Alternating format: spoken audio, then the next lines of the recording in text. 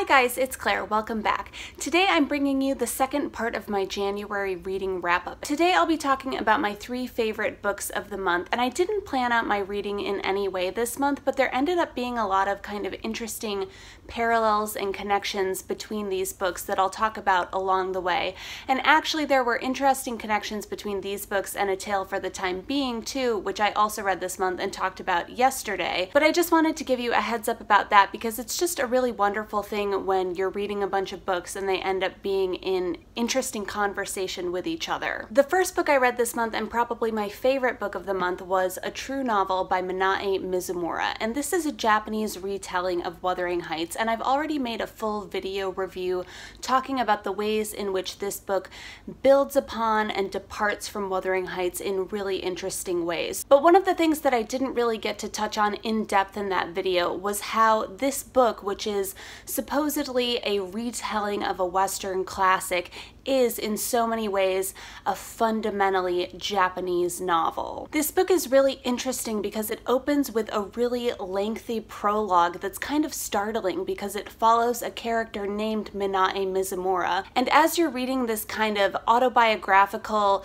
fictionalized, perhaps not fictionalized retelling of Minae Mizumura's early life, she begins to talk about some of the different literary traditions in Japan. And one of those traditions is something called a true novel, which is very much aspiring to the ideal of the 19th century Western novel. Kind of in opposition to that is the literary tradition of the I novel in Japan, which is a confessional form of storytelling that features the author as a main character and centers around their life experiences. And so as she's explaining these literary traditions that arose in Japan, you realize that she is framing her retelling of a true 19th century Western novel with this fundamentally Japanese I novel. And I just found that so interesting and so fascinating because a lot of this book deals with Japan in the years following World War II as Westernization was becoming increasingly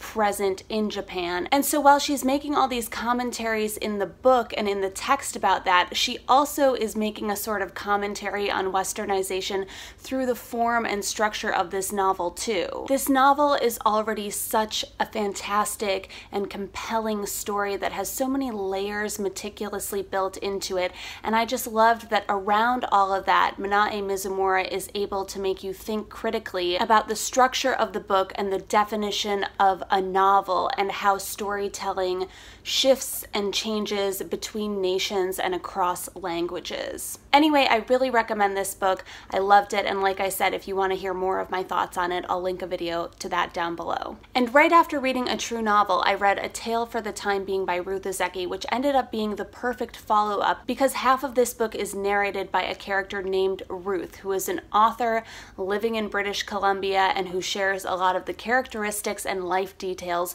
with Ruth Ozeki. So half of this book is very much an I novel. I didn't really like this book, but it was really cool to kind of discover 2 books, one after the other, talking about this literary tradition that I had never heard about before. I read A Tale for the Time Being as a buddy read with Catherine from Literary Prince, and while we were discussing that book, I was telling her how much I had loved a true novel, and she was like, oh, that's so funny because I'm reading a nonfiction book by Minae Mizumura right now called The Fall of Language in the Age of English, and I was like, oh my god, she's written a nonfiction book.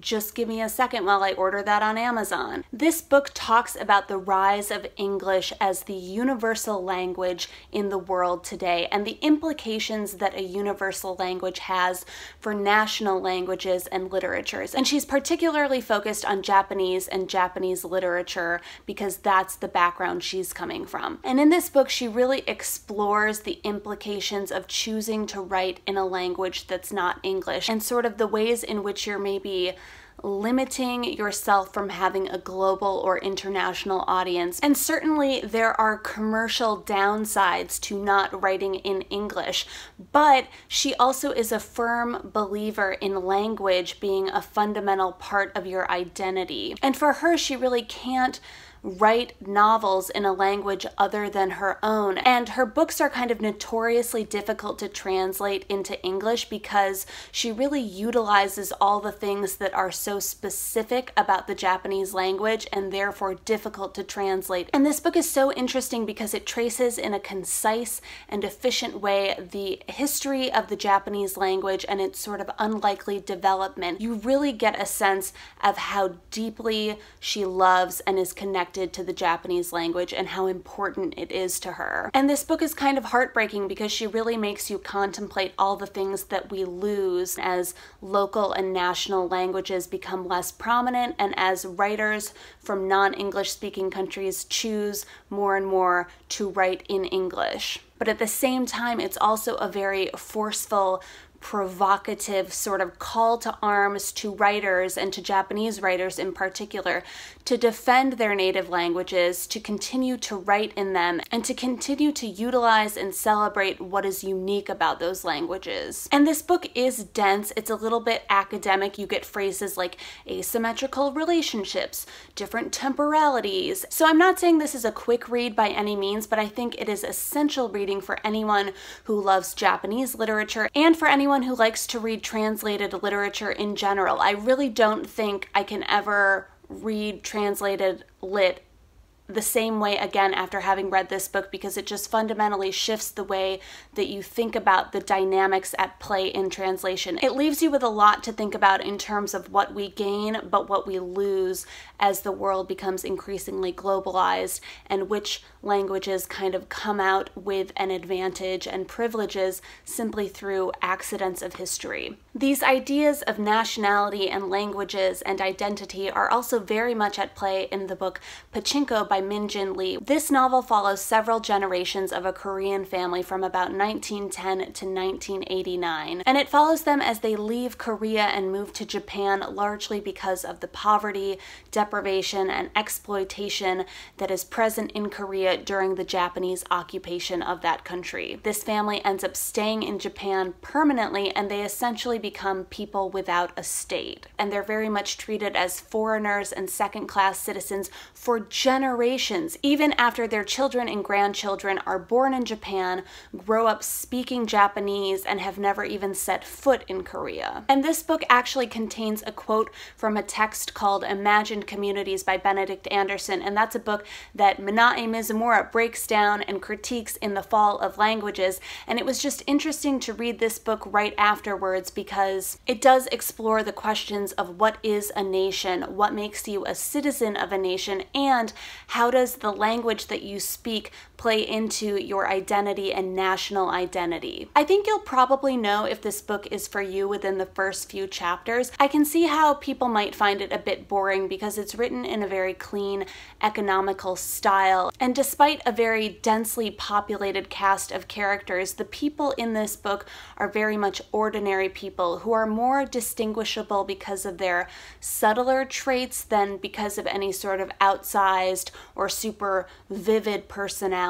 The book is told in omniscient third person, so you get the perspectives of every character in the book through a kind of constant shifting free indirect discourse. And the book does move at a quick pace and covers a lot of ground. And Min Jin Lee is able to move from 1910 to 1989 in the space of about 500 pages by sometimes jumping ahead a couple years or several years between individual chapters. And this story is really structured through parcels of time, and each chapter is contained and allows you to kind of immerse yourself in the daily life of these characters. And Min Jin Lee really excels at making these sort of daily activities and interactions seem specific and important and vivid. And what I mean by that is in a particular scene, you can get a real sense of how, say, a Japanese butcher has a lot of affection and admiration for one of the Korean women in this central family. And even though he only appears in that scene and never appears again throughout the rest of the book,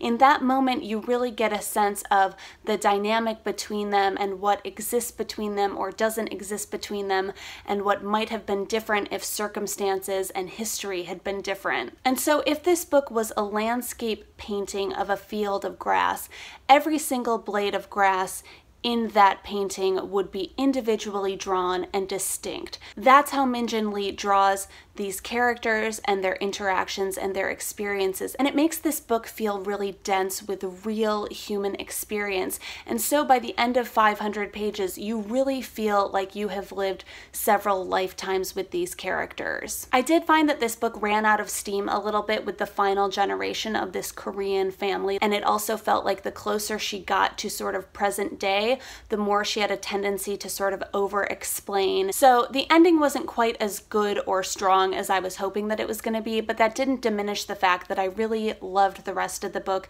and really enjoyed spending time with this family. Reading this book also meant that I started and ended the month by reading a long, chunky novel set in Japan. Pachinko also opens with the great line, "History has failed us, but no matter." And I think that that is a line that applies to all three of these books, and it sort of beautifully echoes the ways in which Mizumura, in both her fiction and her nonfiction, illustrates the ways in which individual people's fates are very much subject to the tide and accidents of history. Those were my favorite books that I read this month, and I really can't wait for the next time that what I'm reading has a sort of unexpected synergy between books. Let me know if you've read any of these books and if you have thoughts on them. As always, thanks so much for watching, and I'll see you next time.